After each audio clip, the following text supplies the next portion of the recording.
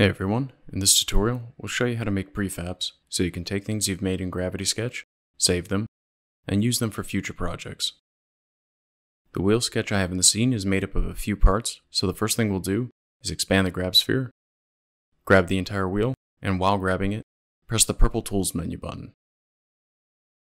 Now when we intersect it with the grab sphere, it will be purple and grouped together.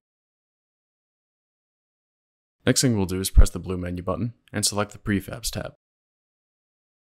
In our window we have built-in models and import models. We'll select import models, grab the wheel, and drop it into the blue box labeled Drop Things Here to Make Prefab. Once it highlights green, we'll let go and name the prefab. I'll name it something so it appears first in our menu, and press the blue check mark when you're finished. When we go back to the menu, we'll see a cube with the same name. Let's click the cube, and our prefab will load in the menu. We can reach into the menu, grab the object and pull it out into the space, or place it precisely by clicking the object. We'll see a red highlighted preview in the space, and it previewed in a menu attached to our original menu. You can click the arrows to change the direction of the object, and press the blue check mark to officially load it in the space.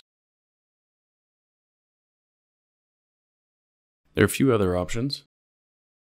We can locate the preview, which will center our viewpoint with the preview, and click a button to zoom us at 1:1 scale.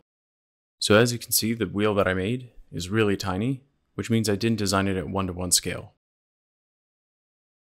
Now that we have our preview, we can grab it, duplicate it, and use it for future projects. Thanks for watching. See you in the next one.